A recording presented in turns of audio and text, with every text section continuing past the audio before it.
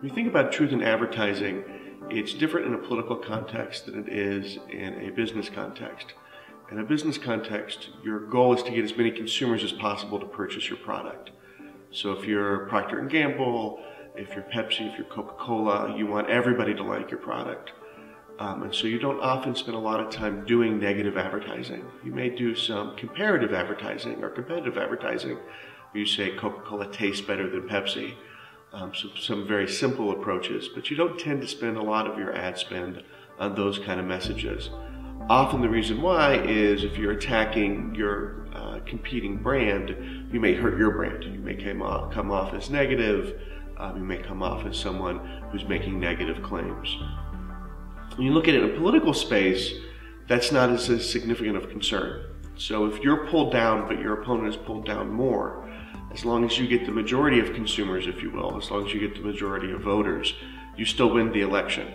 So if people are frustrated with you for being negative, but they also believe the claims that you're making, then you can still win the election. So this means within the context of truth in advertising that you have a lot more flexibility in terms of the messages that you use and the things that you may say. And there's a whole side industry that's now kind of emerged within the media to judge the truth or non-truth of political claims. So there have been ads by both candidates during this current election cycle, by both Romney and Obama, that have been rated pants on fire, that have been basically called lies by these things like PolitiFact and other such organizations, where they really are saying, look, this isn't a true claim, that the statement that's being made in the ad is not true.